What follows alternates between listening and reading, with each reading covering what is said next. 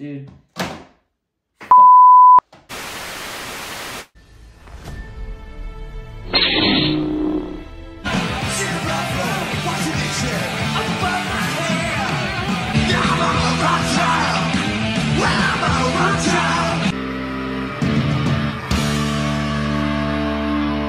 Waiting for the next attack. You better stand, there's no turning back. 2 minutes to midnight. The lights are living in the golden years. Can I play with madness? Bring your daughter to the sun. The sun, and I'll be down, falling down. Future real, what is real? Your time will come.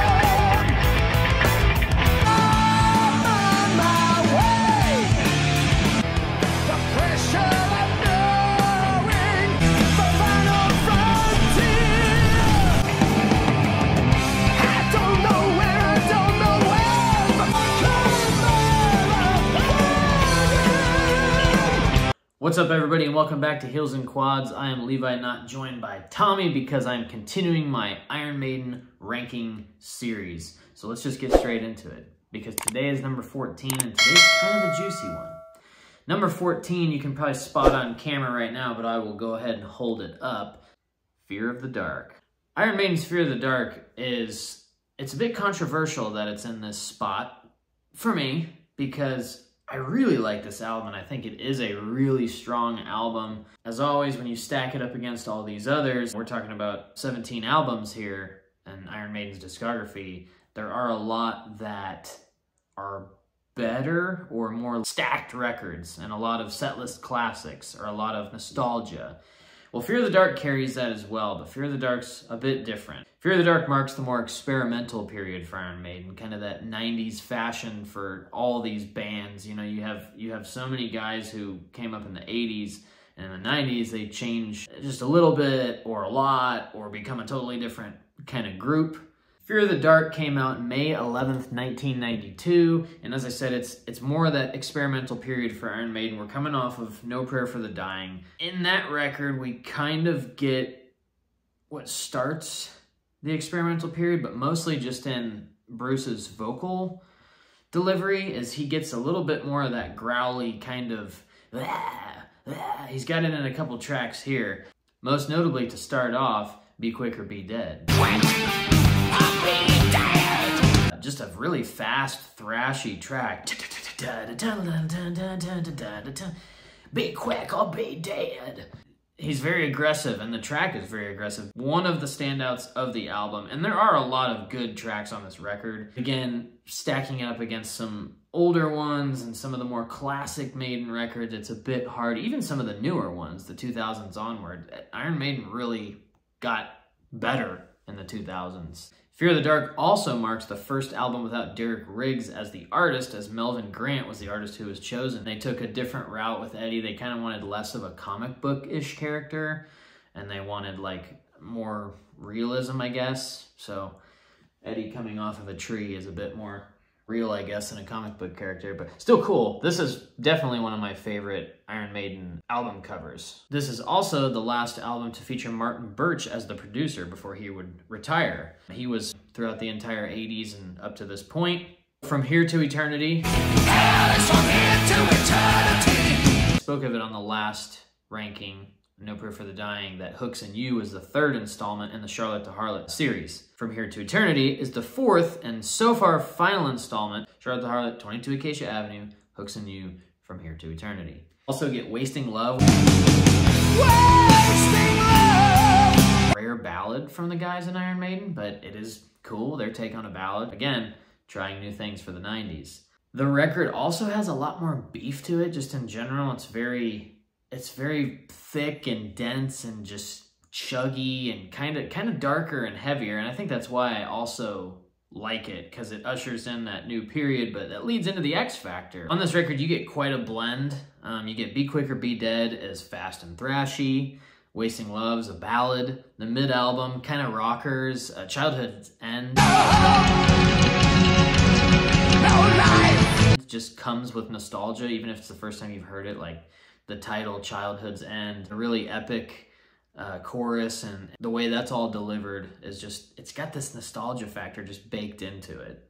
Chains of Misery has a very Crue-esque chorus. Motley Crue, speaking of, watch Tommy's Motley Crue ranking videos. But with the delivery of Chains of Misery, like the way they sing it is just, I don't know, it reminds me of Motley Crue. And it's, plus it's very hair rocky. The Apparition is a straight up 70s, 80s rock track. Like just, it sounds like it would be something from that era, like an early Maiden song even. Like maybe it was something they dug out of their early days in the 1970s. Judas Be My Guide is a nice little sneaky banger at the end of the record, the third to last song. It's a really cool track. It could definitely come off as a single. And then of course, to finish off the record, you have Fear the Dark. Goes on to be an iconic setlist must, part of the encore, or the end of the first part of the set leading to the encore. Crowd participation in Fear the Dark, just off the charts. That's one of the coolest crowd participation songs you could ever hear or watch. If you've never seen Fear the Dark live, you should absolutely watch that.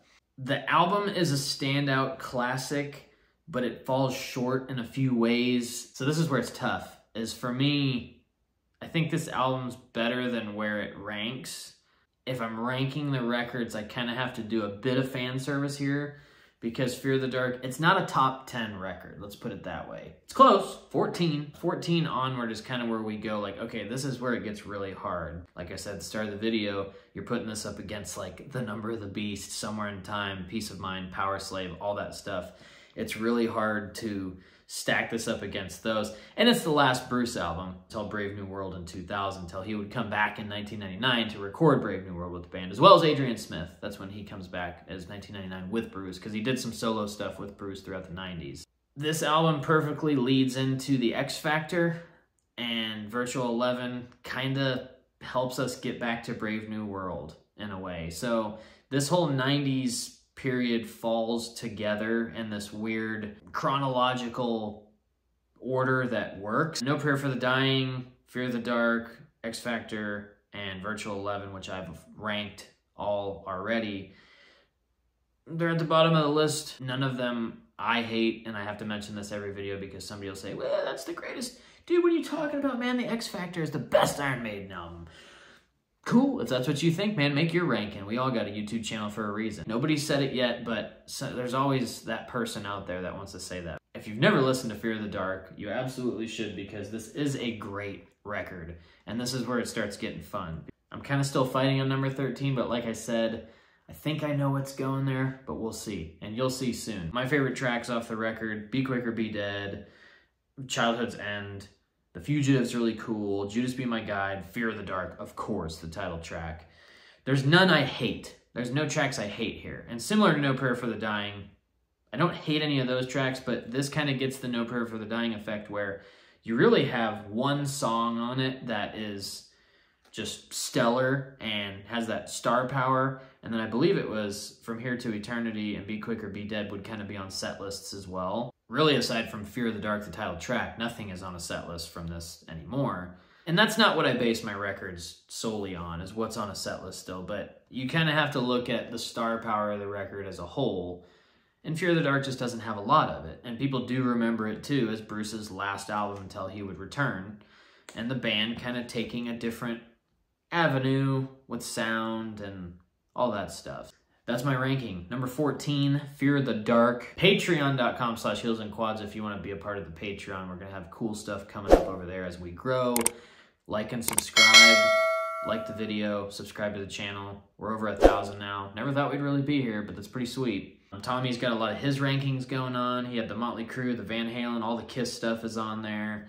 I got my Maiden going. I'm not going to get ahead of myself, but I know who I'm going to rank next after Iron Maiden. But let me do 13 more videos, and if I can be that disciplined to do that, then we'll do some more rankings. CopperJohnsBeard.com, use coupon code HeelsandQuads in all caps at checkout, saves 15% on your order. Until next time, tell your friends, tell your enemies. Appreciate you. We'll see you then.